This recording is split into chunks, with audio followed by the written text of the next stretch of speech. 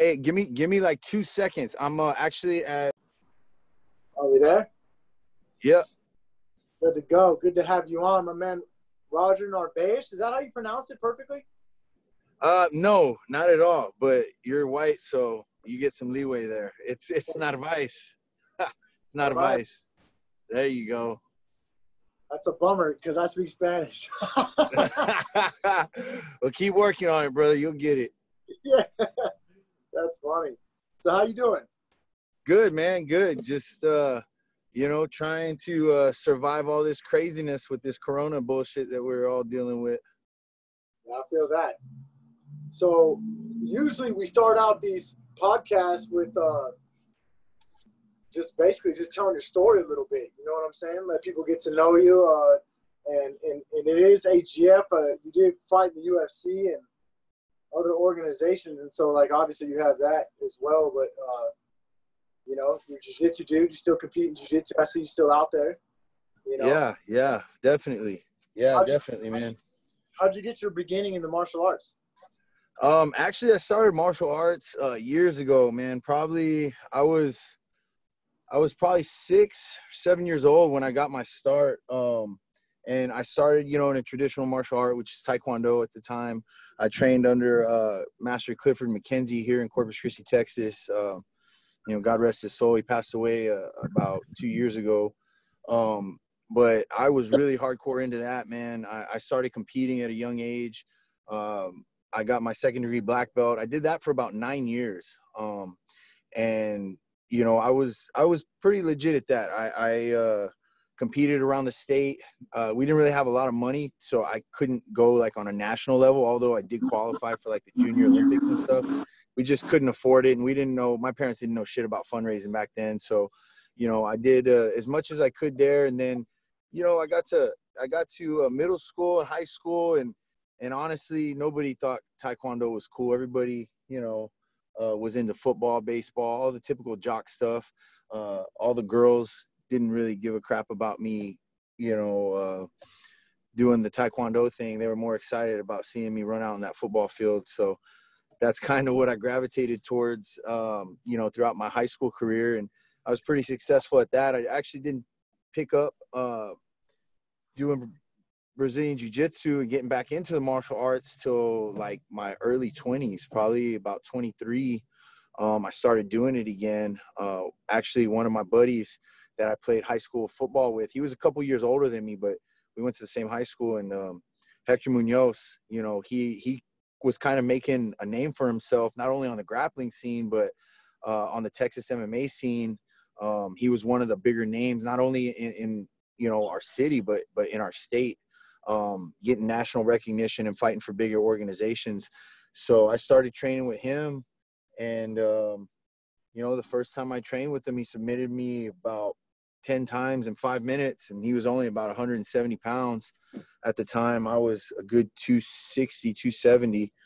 And I was just like, man, I need to do this. I'd always watched the UFC. I knew what jiu-jitsu was, but I had never actually done it. And I had never actually felt what it's like to be helpless with somebody that is that much smaller than you. And so it was an eye-opener. And, once I dove in, man, that was pretty much it. I just, was doing jiu-jitsu anywhere from 4 to 8 hours a day, whether it be studying on the internet or doing multiple classes a day. I would just immerse myself in it, and it's been that ever since. Nice. And so did you ultimately get your black belt from Hector? Yeah. I got my black belt in 2000, and what are we in, 19? So I got my black belt. It's been 6 years this past August 24th. Yeah, so I think in 2012 I got my black belt. And, at that time I hadn't really done much. As a black belt, I didn't really compete in jiu-jitsu all that much because I was so focused on MMA. Jiu-jitsu blessed me in that way where it kind of opened some doors for me on the fighting scene. I started competing for Fight to Win when they were first starting out. And then I just kind of went through the circuit here in Texas doing jiu-jitsu and decided to throw my hat in the ring and, you know, went 4-0 as an amateur MMA fighter. And then I was 6-0 as a pro before I got the call up on short notice to fight my first UFC fight. And then, Where was that? Where was your first one at? Man, one of the worst places it could have been was Albuquerque, New Mexico. I live in Corpus Christi, Texas, so we're sea level, man. We got to deal with humidity and mosquitoes, but it's totally different when you're dealing with elevation. And I don't think I've ever been out of the state or out of, you know, anywhere near that. So it was definitely a shocker. Yeah, that elevation was hell, man. I mean, given that I fought Patrick Cummins, who, you know, he fought Daniel Cormier his debut, and Daniel freaking smacked him around pretty good. But I think a lot of people didn't realize how good of a fighter Cummins actually was. And, you know, I didn't underestimate him by any means, but, you know, there's a reason that there's divisions in the UFC, the heavyweight and middleweight, and that fight was just a reminder that if I was going to compete at that level, I needed to drop down. I wasn't going to be able to handle the size and strength of guys at 205 at that time. Did you ended up dropping down or not? Yeah. My next fight, I actually took on Luke Barnett. I dropped down to 185, and I beat him. I was like a 6-1 underdog in that fight, and I ended up I dropped him in the third round with a head kick. Almost finished him a couple times. Had some chokes on him that he freaking fought his way out of pretty good, and he was able to survive the last round. And I won a split decision that fight. And then my last fight with him, I fought Elias Theodoro, who I had won the first round, and then the second round came, and it was pretty close. It was a close fight. It wasn't the most exciting of fights, but it was close. And then he threw a kick. I blocked it wrong, broke my arm. Kept fighting for as much as I could, but he ended up getting a takedown against the fence. And I basically had one arm to defend with. So, you know, they called it off. I couldn't blame the ref because, I mean, I was in a defenseless position, just trying to cover up and explode up when I could. But, you know, when your forearms split in half, it's kind of hard to fight. So, you know, that was pretty much the end of my run. I was part of one of the biggest layoffs in UFC history. I think they let something like 100 fighters go because they were just overinflated with fighters at that time. And it sucked because the way it happened was kind of dirty, man. Like, I had actually gotten a contract extension because I was on the last fight of my contract. So after I broke my arm, they actually wanted me to fight in Houston on the Gustafsson Cormier card. And I was out of shape. I had been drinking and eating and not taking my recovery the smartest. And I said, you know what, that was kind of an eye opener. I said, shit, I'll be ready by December. Just let them know I'll be ready by December. Well, 3 weeks later it comes and they're like, hey man, they decided to go ahead and let you go. And that was pretty much it. That was after getting a extra 3 fights and getting a pay bump, you know. So Dana White called me and I spoke with him, and he kind of tried to compensate me a little bit for letting things go the way they did. But, you know, as a fighter, you don't want to be given money just to be given it. You want to kind of earn a full paycheck and have an opportunity to win that extra bonus money, you know. So it is what it is. It ended like that for me. But, you know, I can honestly say, you know, it was a dream of mine come true. Just to be on a stage that big, to be the first person from Corpus to represent on that level. You know, yeah, it was a great experience. Were you doing your jiu-jitsu school and running all of that at and I also know you're a firefighter, you know, so were you doing this all at the same time? Yeah, man. I mean, pretty much I didn't have my own school yet. I didn't start my school till 2016. But Hector was running a school and I was pretty much second in command. So, you know, I was probably running 50% of the classes at the time, getting my own training in. And then I worked full time. You know, that was the deal with the fire department, is like, I would have to work my schedule around and get my vacations around certain time periods and have people work for me, pick up my shifts, and then I have to pay them back at a later time. But it was all, you know, for that. I had to deal with all of that while still training 2 to 3 times a day, getting your strength and conditioning in, and then everything else that you know, being a fighter entails. So it was definitely tough. But you know, I'm a pretty motivated and dedicated individual, and you know, a lot of people probably wouldn't have been able to do it, but I had my mindset on fucking doing something special, and you know, so I did what it took, and it was a big sacrifice for me and my family at the time, but you know, I had support of friends, family, and my team, and you know, we did something kind of cool by, you know, making it to the level that we did. That's awesome. So on a little bit of a side subject there, being a current firefighter, do you notice anything different right now in society in terms of calls or anything like that with this quarantine? Yeah, man. Honestly, it's kind of crazy that it's slowed down quite a bit. We're not getting, people don't want to go to the emergency room. People are freaked out right now.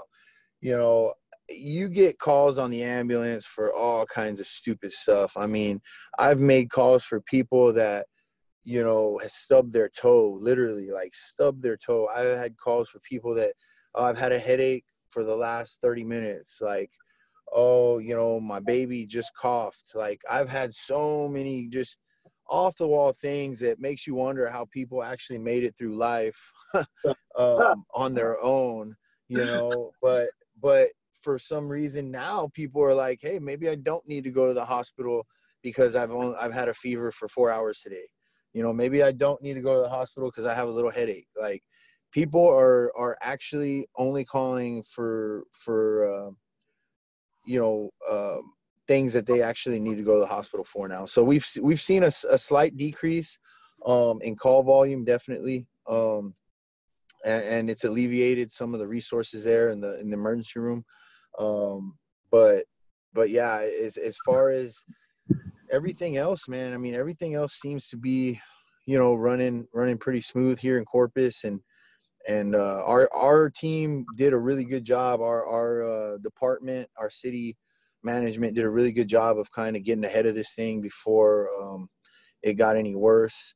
And we've seen definitely great results. I mean, I think we're at 90 people right now with only one death related to COVID-19, but it was somebody that had pre-existing illnesses and they were in their late 70s. So, you know, it's not like we're having, you know, crazy amount of cases pop up here. And I think it's because of the precautions that everybody's taken, you know? Yeah. Well, that's interesting. Yeah, I hadn't really talked to any firefighters or police officers or anything like that, see if there's any difference in the quarantine at all. So me personally, I don't go out too much in terms of the public. Like, I mean, I rode 18 miles on my bike with my 8-year-old the other day. Yeah, you know? Yeah, exactly. I lift weights in the garage. You know, we go on bike rides around because I live by DFW Airport in that neighborhood Oh, section. okay.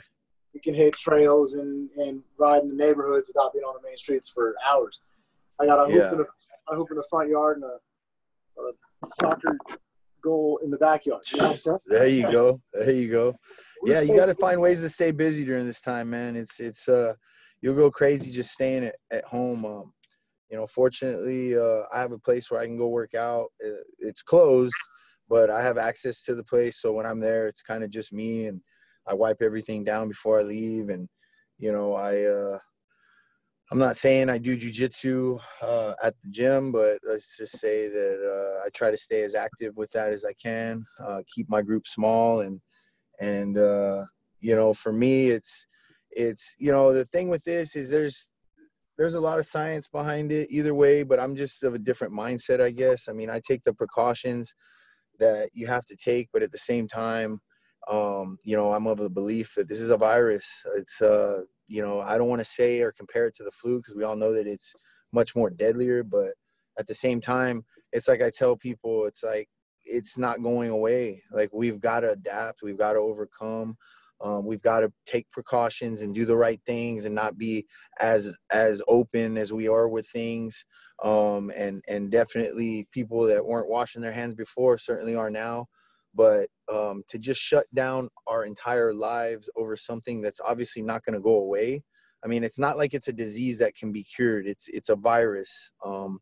So a vaccine will come, but shoot, we've had the flu vaccine for years, and we still get 60,000 people a year that die from it. So, I'm ready to kind of move forward and open back up with the gym and start living our lives normal again within reason. I'm not saying to pack the gyms with, 50 people, 100 people and be careless and go back to the way things were. But I definitely think that, at least here in Corpus, it's hit a point where, like, for the last 5 days, we haven't had one new case. And like I said, out of 90 people, we've had one death.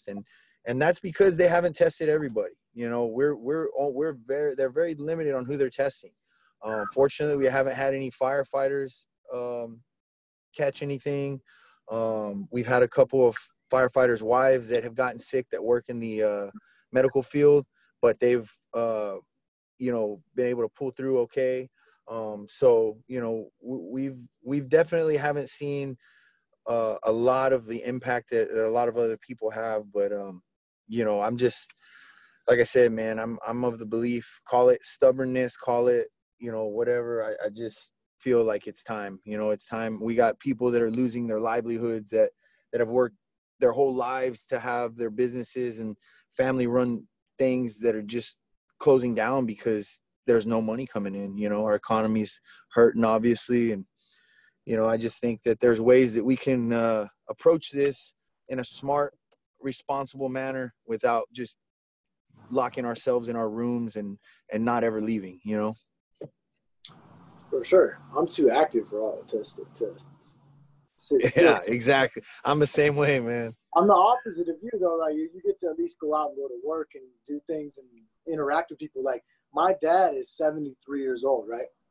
He does the medals sometimes at the podium or works at the front of AGF with me. He retired from working in the studios in Hollywood, California. He moved out to be grandpa out here, And yeah, so I for sure. Take him with me to some of the AGFs. But, I mean, he's had a bypass, and he's got really bad asthma. I got really bad asthma. My son does. The girls in the family don't. Lucky sons of guns. But, so he's one of those people that is susceptible. So he's like, oh, I'm scared. So, like, we hadn't seen him. We saw him, like, a week ago. He drove by, and he lives down the street in an apartment. Yeah. Where he is his grandpa. You know what I'm saying? Like, and so he came and talked to us from his car. Like, it came in front of the car. We got our chairs out. And so then, like 4 days ago, for the first time, he finally was like, all right, I'll come over and everything. Because he's more worried he's going to get it from us, But I'm no, absolutely, man. And that's what I mean by, like, we got to do it responsibly. I'm not saying, like, open things up and everybody. There's definitely a certain group of people that's a little bit more susceptible, even though there's been people that are, like, my age or younger that have caught it with no underlying illnesses. But there is a group of people that's very much more susceptible to catch it and to suffer the extreme symptoms, including death. So yeah, like, for him, definitely. I mean, don't get me wrong. If I was in my 70s and had any kind of respiratory issues or any kind of heart issues, I'd definitely be at home. And as hard as it is, like you said, he's right down the street, and you're talking to you from his car and stuff. It's like, man, those are the precautions that kind of need to be taken for now, Well, he's got some interesting things. He's not so much, I mean, don't get me wrong, he's got his own ideas. You know what I mean? Right. He's got this one thing that he believes kills it, not in terms of just corona, but just flu and germs and stuff. So they got these UV wands. Have you seen those? And they got them in rooms too. And so he got a bunch of info about that. He got me one. And you could wand a room. Even in the future, when I go to AGF, I'm going to go fly and stay in a hotel room. Right. And you could wand that hotel room. It's crazy, the extra precautions, but those are some of the things that he's thinking about, like, how do I protect myself? Because if this lasts 18 months, he don't want to be inside for 18 months. Exactly. Exactly. Like, so Exactly. he's an And active it is like, that's what I try to tell people. Like, this isn't going away. So now we got to figure out how we can move forward and live without just totally isolating ourselves and going crazy and losing everything that we worked so hard as Americans to get, you know? So yeah, I mean, and unfortunately, it's just like when 9/11, you know, happened, like, things will never be the same. And with this, things will never be the same. Like, this is the first time, this is unprecedented in my lifetime, you know, that I've seen anything like this happen. So we're just going to have to figure out how to move forward and the best we can and be responsible. And like you said, it might be a standard thing where everybody buys one of those wands now and walks around and does exactly what you just mentioned, and, you know, wands the room that they're staying in, you know? So that's a trip. Well, let's head back yeah. to martial arts and Brazilian Jiu-Jitsu. So tell us a little bit about your competition. We actually competed in San Antonio. I've seen you compete IBJJF, you competed at AGF, Fight to Win Pro. Yes, sir. Tell us, and then not just jiu-jitsu, but I've cornered high-level fighters, you know, and so like I have seen firsthand what it's like to have a guy walk out that hallway into a freaking cheering stadium as a fighter. And I have all the respect in the world. When I saw that, especially you were saying Luke Barnett, I guess that's Big Slow, right? And yeah, the Big Slow. Yeah, he was in Abu Dhabi when Bedford fought Pani Yahya in Abu Dhabi. And okay. I got to hang out with him. Yeah, we actually exchanged weight cutting techniques. He's the one who got Bedford to really get into the Epsom salt baths and wrapping in sweet sweat and towels and cutting weight that way instead of like in the sauna way. That was like when that first started, probably like, I don't know, 6 years ago or something like that when we were there. Yeah. But yeah, and so anyways, it's intense to compete, you know? So like, what goes through your mind? How do you deal with pressure? You know, do you enjoy the moment? Like, where do your nerves go away? Talk a little bit about that. Yeah, you know, man, I absolutely hate it. I make comments about being scared to fight and stuff like that, and I don't know if it's being scared. I think what it is just having those nerves, those butterflies. But I absolutely hate the feeling. It's like getting on a roller coaster. Like, I was afraid of roller coasters till I didn't start riding roller coasters till like my mid-20s, and I still, even though I've rode some of the fastest, biggest roller coasters now, like, it's the anticipation. But once it's over, it's like this amazing feeling of just this amazing freeing feeling. And that's, for me, that's what competition is, whether it be a jiu-jitsu match or an MMA fight. And whether it be fighting in front of thousands of people that's being televised all over the world, or fighting in front of, you know, 100 people that's in a tent outside at, you know, Bike Fest. You know, that was like my first pro fight, was a bunch of bikers at Bike Fest for STFC. And, you know, I'm under a tent, no music, no walkout music, no nothing. It was like, get in there and fight. And they're rowdy. And I mean, it was the same nerves that I felt, you know, when I was fighting on the undercard, being televised for the Pettis Dos Anjos, you know, championship bout in Dallas. It's just intense. But for me, that's exactly why I do it. I'm a bit of I don't want to say I'm an adrenaline junkie, because I don't do like a bunch of crazy stuff as far as like jumping out of planes or mountain climbing or like rock climbing or anything like that. Like, I just truly am a competitor, and I love to compete and push myself as hard as I can at whatever I do. I mean, we could be lifting weights, doing a CrossFit type workout, and I'm going to try to smoke your ass every single time. And it's just the lead up to that, you know. Jiu-jitsu is the same way, man. I get super nervous before any competition. I zone out, and then, you know, once we start going, once I touch my opponent, you know, my buddy always told me he when he fights, those nerves are there, and it's like as soon as he touches gloves. That's why he liked to touch gloves, because his name's Corey Bellino, and he was one of my coaches and good friends of mine. But he would say that, man, it's like as soon as we touch, like it all changes, like a switch just flips. And for me, it was kind of the same thing, except for me in a fight, I do this stomp, and everybody thinks, you know, they have their reasons for doing things, but when I go in, it's like they call me the silverback, right? So I do my gorilla stomp, and it's just 3 stomps with my right foot upon entering the cage. And for me, that's where all the nervousness and all the bullshit quits. That's where it's time to fucking step up and fight and go to war. You can be scared all the way up until that point, but when it's time to fucking go, you better be ready to go. And so for me, that's when it's like, all right, that's when my switch flips, and I let all the nervousness, all the doubt, anything in my head just that is not going to be positive for the fight, it goes away, and I just become somebody else at that point, and it's just go time. It's you're in my fucking house, and you know, to me, that's just disrespectful. I'm gonna fucking end you, and that's the mindset that I have. And the same thing with jiu-jitsu. You know, they call it the gentle art and technical and this and that. Fuck that. I'm a takedown, smash, pass, finish kind of guy. Like, yes, it is technical, and yes, you do have to know your technique, and but just my mentality with it is different. Like, I'm going to make you as uncomfortable as I can. I'm going to put my fucking face under your chin when I'm trying to pass your guard. I'm going to drive my knee through your chest. I'm going to, you know, put my knee on your arm. I'm going to do whatever I need to do to finish the fight and or to advance my position.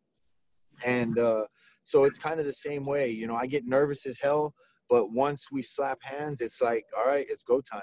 You know, and I tell my guys the same thing, from kiddos all the way up. It's like, it's normal. It's normal to be nervous.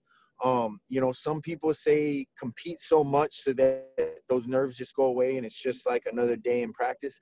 Man, I've done hundreds of jiu-jitsu matches and I still feel that shit. So maybe some people can turn that off, but I'm not one of those people. I'm always nervous before every single match.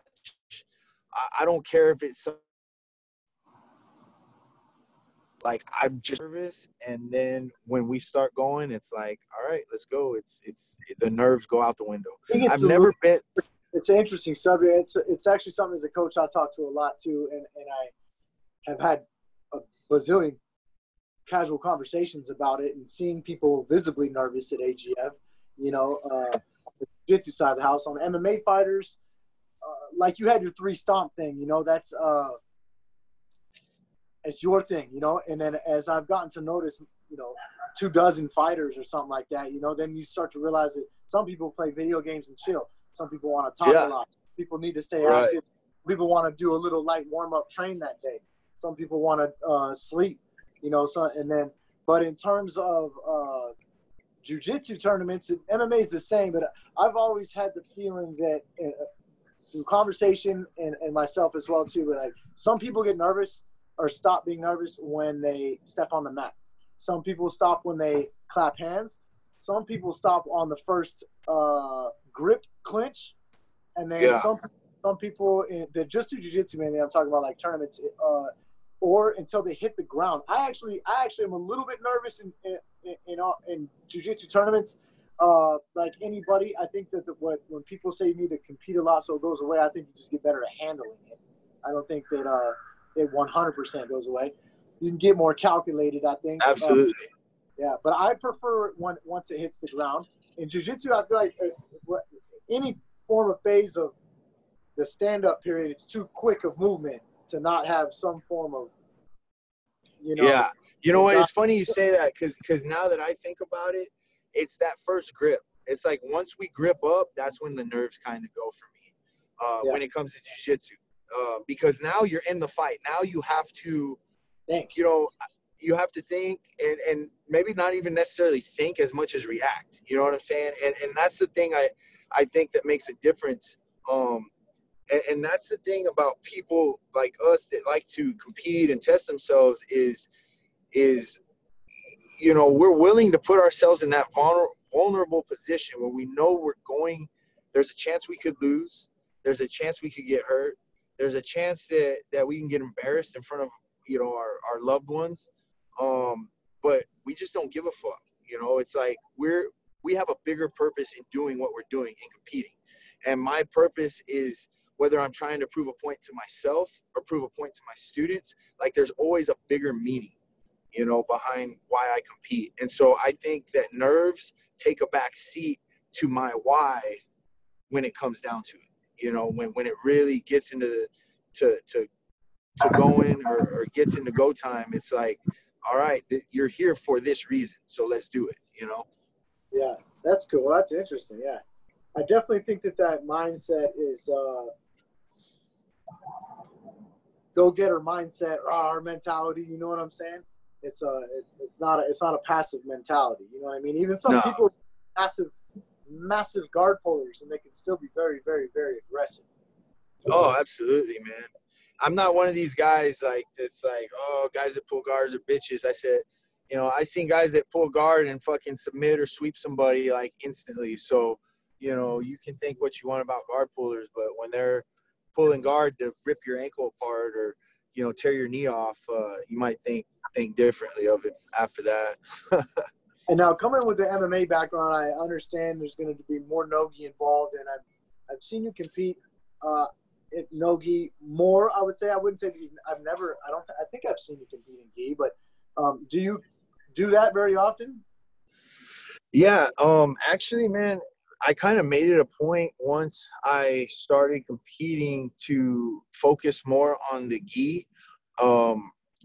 You know, I never really competed in gi as a black belt, and so once I started competing for the IBJJF, most of the of course, with them, most of their tournaments are gi tournaments until this no gi season, and I had done like the World Championships for no gi, and I had done some like the Austin Open for no gi and things like that.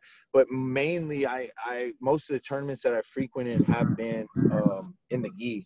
And for some reason, the same thing with the super fights. Like when I fight for Eric Garcia or I fought for Seth, it's been gi competitions. And I'm not one to turn shit down, man. Like that's one thing about me and why maybe I've competed so much is because, you know, I'm an MMA fighter. But I'm a black belt, and I've always felt like I needed to prove that I was a legit black belt because let's be honest, there are definitely some black belts out there that probably shouldn't be black belts, and I never wanted people to look at me like that. I always wanted people to respect my rank and respect my abilities in jiu-jitsu, not because of fighting, but because of my technique. And, you know, I feel like I'm at that point. I definitely feel that I can compete with the best of the best in the state. And I don't really think that there's, you know, anybody that can just run through me. And that might be ego. I mean, I think you know, when you're competing, you have to have an ego. You have to believe in yourself to that extent. But I found that, you know, by competing in the gi, it really gave me more confidence and believing in myself and improving to myself once again that like, hey, I belong there. So I do some no-gi stuff. I have done it like the Honor Invitationals, and I know AGF I did no-gi. And actually I did the AGF when I was getting ready for no-gi Worlds for the first time. And, you know, I've done no-gi Worlds a couple times but for the most part, lately, it's been a lot of gi stuff. So I'm actually looking to transfer back into doing no gi. We've been working a lot of leg locks, and there's a couple guys that are in Texas that think their leg locks are just the shit. But every time my name comes up, they kind of just, I'm too big and heavy for them all of a sudden. And that's why I respected you, man, because honestly, that day that we competed, I was like, fuck, I was nervous because I remember watching you for the first time compete, and you were a brown belt, and it was for Fight to Win for one of their super fights. It was like an 8-man super fight, and you were going against Albert Hughes, who I think was a black belt at the time. He had just gotten his black belt, and dude, you caught him with a calf slicer like in less than a minute, and I was like, what the fuck, like, dude, like that, because it was a 50-50 heel hook. I turned into a knee bar. Was that what it was? Okay, yeah, it was something fucking slick at the time because I didn't know nothing about leg locks back then, and I was only a purple belt at the time. And I remember seeing that and being like, shit. And then so when we competed, I was like, I know you had, you hadn't really been training as much and you just wanted to get, you were like, hey man, I'm just trying to get some rounds in, and I was like, fuck it, let's do it, because it takes a lot of balls to do that, dude. And a lot of people these days don't fucking have that. It's like, bro, it's jujitsu. Like, nobody's going to punch you in the face. If you get caught in a bad position, you can tap. Like, you're not going to get knocked unconscious. Quit being a pussy. And it's crazy. It's crazy because I talked to Eric Garcia, and dude, there are so many people that pull out of jiu-jitsu tournaments for fucking no reason whatsoever. Like, they come up with some bullshit like my aunt's dog's cousin's Chihuahua passed away last night and I can't compete. With AGF, we closed registration on Monday, so that we've been doing that since the beginning. So we just at least we get the details and we can fix the brackets because like exactly, and that's great, for a tournament. But what about super fights when you got guys that are fucking training and then all of a sudden 2 weeks out you get guys that fucking, that's ridiculous. They for lack of better terms, they just lose their manhood all of a sudden. And it just gets me because these guys are promoting about the fight. And I literally had somebody that like didn't want to fight me. The dude had already beaten me before, and he didn't want to fight me because he said he beat me at IBJJF, and like Eric started promoting the match, and then like the guy just ghosted on him. He wouldn't even return his calls. And I'm like, bro, like, what do you got to lose, man? Like, fuck, it's just jujitsu. Like, it don't matter. Like, we compete. The essence of competition is not to win and fucking get a $3 medal or whatever. Like, the essence of competition is to test yourself and to prove to yourself that you're out there. And there's so many guys out there that want to test themselves against weaker competition. They don't even want to test themselves. They just want to put on a show, and it's this facade, is this fake fucking persona that they're putting out there, because like I don't want to fight anybody I know I can smoke.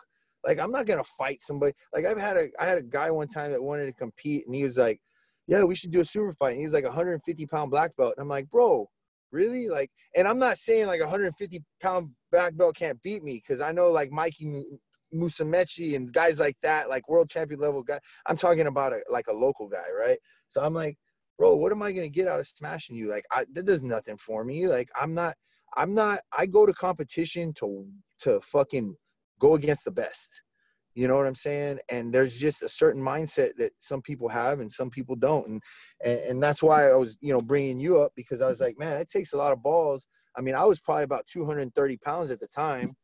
And I know we're at least 2 weight divisions apart. I know at the time you were a little heavier because you hadn't been working out and stuff, but fuck, man, we, was 205.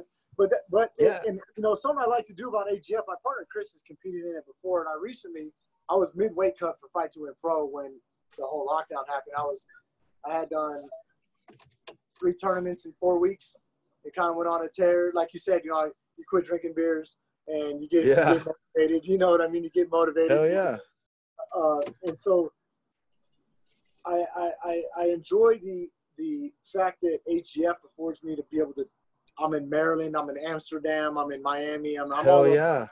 And so I have also, and it's not as big of a day. Like, Dallas is a 2-day tournament. I'm walking around for 2 days dealing with drama. I'm coaching. Right. And so I like competing in other places, to be honest, where I don't know anybody.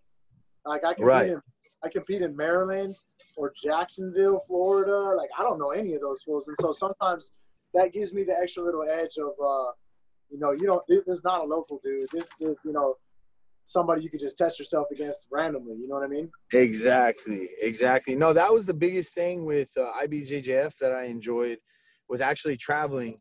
And that's when I really started to prove it to myself, because I always tell my guys, it's not about being the best in Corpus. It's not about being the best in Texas. Like, I want to be one of the best, not only in the United States, but against guys that travel from all over the world, And so that's why, like, when I go to the world championships and I'm able to submit this dude that's straight from Brazil and fucking, you know, my rank and stuff, like to me, that validates everything, all my years of training, you know? So definitely, man. I mean, like, that's a great opportunity to be able to compete against various people from all over the world. Because it does that. It gives you that experience. And then it also, like you said, like I was saying, it validates the fact that, you know, like, you belong there, you know? And it's also, for me, I'm in a little bit different position. I'm like, this is fun. I'm here anyways. We do one how can you run a tournament every weekend and not compete? You know? Yeah, for sure. No, like, you're taking advantage of the fruits of your labor, you know? It's like, that's your fucking, like, you've got a free entry right there every time, you know? Why not? Yeah. Why not compete against these black belts? Hell yeah, that's a great. Black belts are always free at AGF. But Seth Daniels motivated me. You know, I would see Seth competing on Fight to Win Pro against dudes, you know, and I was like, oh man, I got to do that more, you know? And so, you know, Seth's a G, man. Seth's a G. He just don't give a fuck, you know, and that's why I like him and I respect him. And, you know, a lot of people are turned off by his tactics, but I think there's something about jiu-jitsu is there's more real people in jiu-jitsu than there are fake people. And so that's why he's been so successful, because people just like the real fucking attitude. Like, because when you think about it, that's what jiu-jitsu is. Like, there is no faking jiu-jitsu.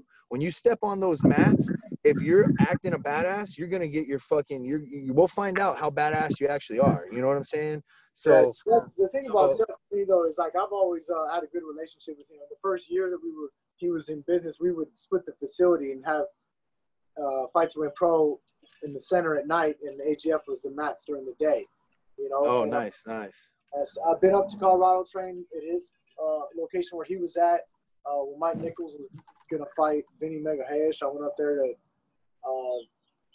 I was in the Army, so I go up to Colorado quite often, about once a year. And he, like you said, ran the super fight that I did when I moved to Texas from Cali, and I reffed his tournaments. But I think the biggest thing about Seth is, like, he has no filter, right? Right. That's what some people get turned off. But for me, he doesn't screw people over. He's a good promoter. Exactly. He doesn't screw people over. He holds his word. He's honest. All that stuff, you know. But yeah, man. So I've always been a fan of Seth. I've always hoped the best for him. I hope he gets jiu-jitsu on TV for America, to be honest. Yeah, you know, hey, he's on the way, man. That would be awesome. You know, I think there's a lot of people out there that just hate on other people's grinds, and they don't want you know, people, they want to be the only one. And I'm like, what fun is that? Like, that's not what it's about. It's like, let's make this bigger so that we can all share in on it, you know, because ultimately that's what it should be about. I mean, jiu-jitsu changed my life, you know what I'm saying? So anybody that's just trying to promote the art, let's go. That's awesome. Yeah, for sure. All right, man. Well, I know you got a Zoom with some of your students, you know. Yes, sir. Man, best of luck, you know, trying to get that business back open. So thank you. You know, I know you're hustling. Anyhow, brother, it was great talking to you. It's always good getting to know people during this time, you know.